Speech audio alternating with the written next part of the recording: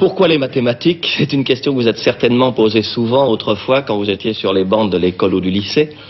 Vous ajoutiez même en général... Have I ever told you how much I hate math? Oh my god, math. I hate math. Math sucks. Who needs math? Ils sont tellement à te dire qu'ils étaient le dernier de leur classe en mathématiques que ça t'interroge, quoi. Comment ils pouvaient être autant de derniers? 2,5. C'est la destinée d'être nul en maths. Les mathématiques, c'est du sérieux, c'est du solide. Ça fait peur. C'est devenu en fait une espèce de truc qui tétanise tout le monde en disant je comprends plus rien. C'est pas normal ça va pas. Math, for me, are just a means to get a grade to get into college. It's a selection mechanism.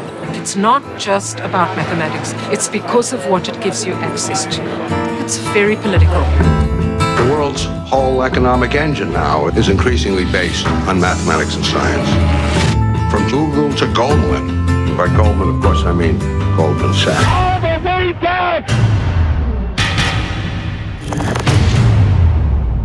You know, mathematics, the moment you misuse it, it pays you back.